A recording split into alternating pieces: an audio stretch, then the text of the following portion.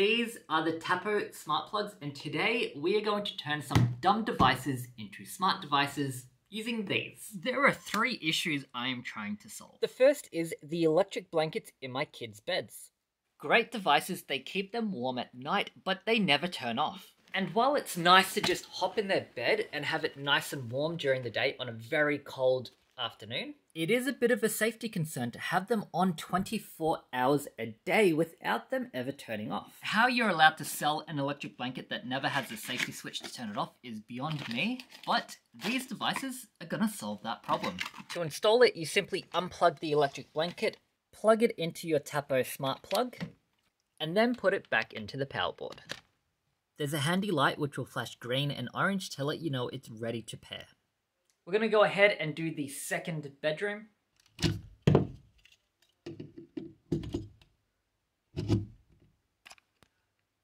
Bedroom's done. Now the second problem I'm trying to solve with these smart plugs are the charging of my gardening devices. The problem I have is my shed is all the way over there, and on rainy days like today I have to walk all the way around the house, all the way around, and I am lazy and I don't want to get my feet wet.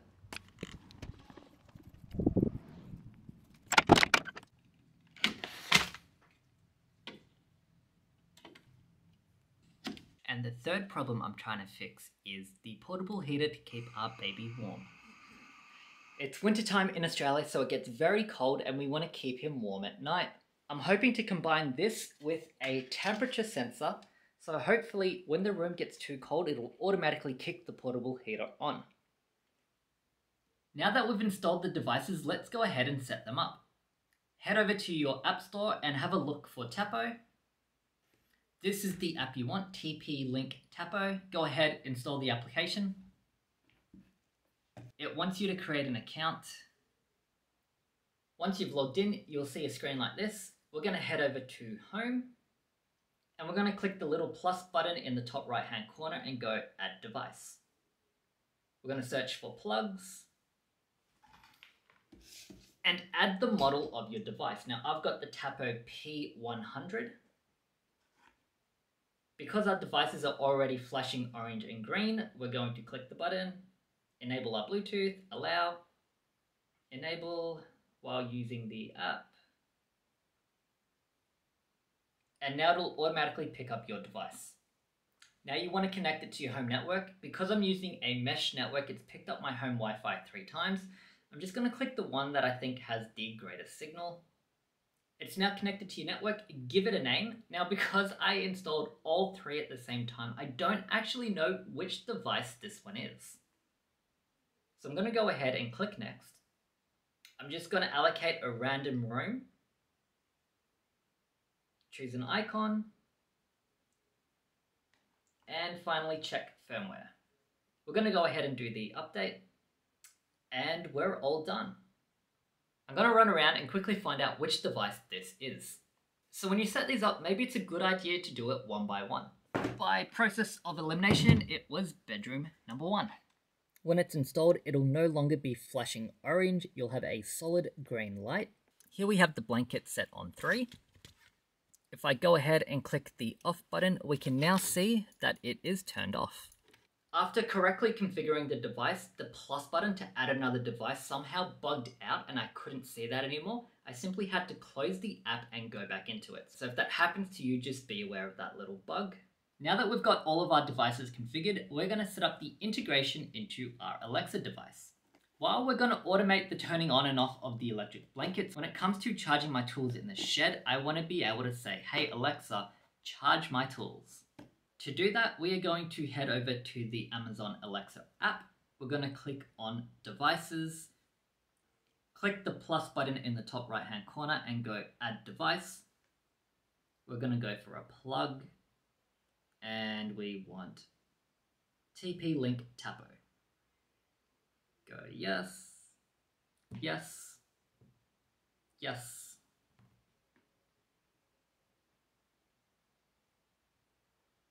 Agree and link. Okay, it's picked up all 3 devices. We're going to set up the shed first. We're going to say it's in the shed. And to be honest, I'm not going to set up the other two because I won't really use the voice controls for that. Now our shed is turned on, I should be able to say, "Hey Alexa, turn my shed off." Okay. And we can now see it's turned off. There you go, we now have voice integration. I no longer have to go out in the wet and cold to charge my devices, which is pretty cool. Now the final part is the automations. For the electric blanket, we can actually do it directly within the Tapo app. So if you click into your device and hit schedule, you can actually schedule when you want things to turn on, turn off. You can set it based on a timer, or if you're away from the house. Now for me, I have many different smart devices and I hate having to go to individual apps to control different automations. I like having a single point of contact within Home Assistant. So for the final step, we're going to integrate these devices into Home Assistant and set up automations within that software. Okay, we're going to head over to Home Assistant. We're going to click on Settings, go to Devices and Services, and we're going to click Devices and go Add Device. Over here, we are going to look for TP-Link, who owns Tapo, and we're going to click on Tapo. Go ahead and click OK. We're going to leave host empty so it'll automatically discover all the devices that we have. All three popped up. Now it looks like we might have to do this individually. Go ahead and chuck in your username and password for your TP-Link account. Assign the device to an area, click finish, and then rinse and repeat the process for all of your devices. Now all of our devices have been added. If we head back to our overview panel, we can see the devices have been allocated. So at the moment we have our bedroom with Cooper and Noah's electric blanket set, and then we also have the shed. Now at the moment all of my devices are turned off. I'm going to go turn the shed on, and we should see in a minute that the shed does update and turn on like so. It's now blue. That confirms the integration is working. Now for the final cherry on top, we are going to do the automations. To do that, we're going to head over to Settings, Automations and Scenes, and we want to go Create Automation. We're going to do this automation based on a time. So at 7 o'clock in the morning, roughly when we want the kids to get out of bed, we're going to turn the blankets off.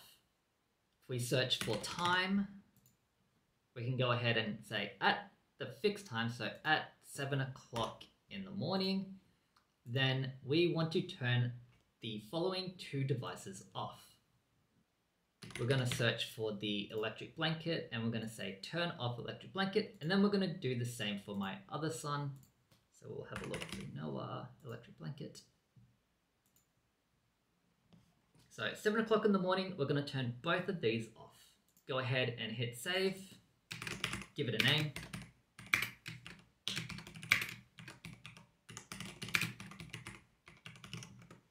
And now we're going to create another one to turn them on automatically at nighttime.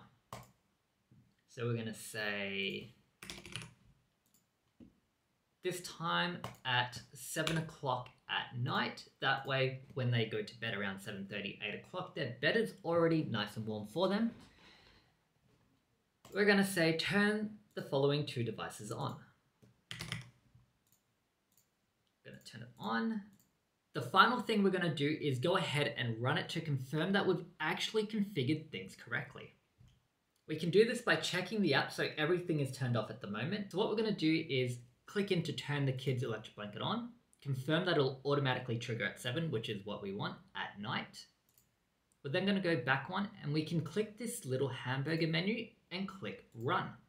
What this will do is actually execute the automation script for us.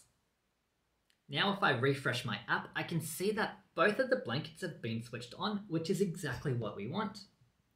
We're then going to click in to turn the kids' electric blanket off, make sure the trigger is correctly set at 7 o'clock in the morning, which it is. And now we're going to do the same thing. Click the hamburger menu and click run. That will now turn everything off.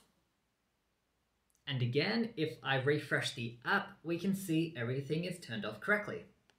I've got to say, I am super happy with these. The setup was extremely easy to do, and I love how I can turn dumb devices into very smart devices using these plugs. I'll leave a link in the description down below for anyone who would like to pick some of these devices up. It does help the channel out tremendously when you use those links, so thank you. If you're new here and you enjoy tech content, consider subscribing where you get a new video every single week. And as always, I hope you guys are having a great day, and I will catch you in the next one.